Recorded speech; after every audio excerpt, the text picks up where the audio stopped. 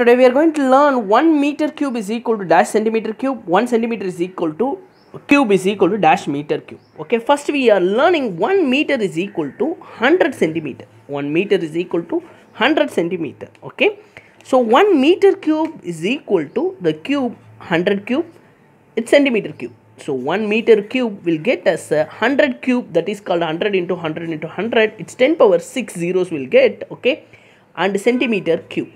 So 1 meter cube is a 10 power 6 centimeter cube. 1 meter cube is a 10 power 6 meter, 1 meter cube is a 10 power 6 centimeter cube. Okay. Now centimeter cube is equal to dash meter cube. So centimeter cube is equal to dash meter cube. So I'm taken this as a value 1 meter cube is equal to 10 power 6 centimeter cube. So this 6 I am bringing as a denominator.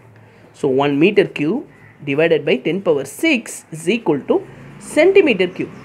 From denominator to numerator, if you are taken 10 power plus 6 is going to change as a minus 6. 10 power minus 6 meter cube is equal to centimeter cube. Plus 6 is changed minus 6 when you are taken from denominator to numerator.